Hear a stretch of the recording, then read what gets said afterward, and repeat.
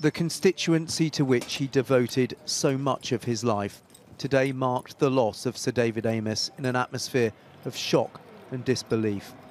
Outside his office, those he represented and those too young to vote lay flowers to remember a man who championed Southend with boundless energy. No one deserves anything like that. Whatever you think about politically, it's just feel for his family. You know, he's a respected member of our community, and yeah, just really sad day. Among those reflecting here today, those who may have disagreed with his politics but had enormous respect for his commitment to the area. Sir David was everywhere around this constituency at all times, and although the cut and thrust of politics put us on opposite sides perhaps more often than we're on the same side, this isn't the way we do politics in this country. In the church over the road, prayers for an MP whose strong religious beliefs undoubtedly motivated his public service.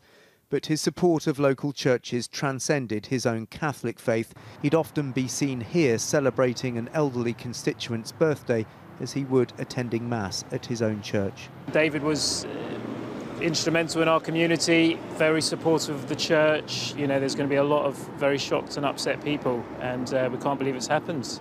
He represented Southend through various boundary changes for almost 4 decades, personifying Essex man. Socialism in Basildon and in Britain tonight has been defeated. His victory in 1992 was a watershed moment on election night. Down the years, there was one particular issue he relentlessly campaigned on. Southend-on-Sea, with its many and various qualities, should already be a city. Southend becomes a city. How Southend will become a city. While he was earnest about his politics, he rarely took himself seriously. This is the photo he released on learning he'd been knighted. Animals were a passion for Sir David, campaigning on their welfare and loving their company.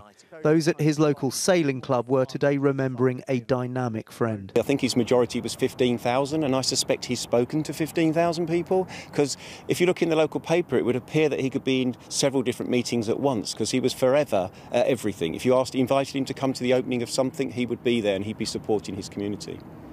Tonight, Southend has lost its champion, an MP whose strong views may not have been shared by everyone, but a man generous of spirit, who managed to make those across the political divide smile with his humour and humanity. Dan Rivers, News at 10, Southend.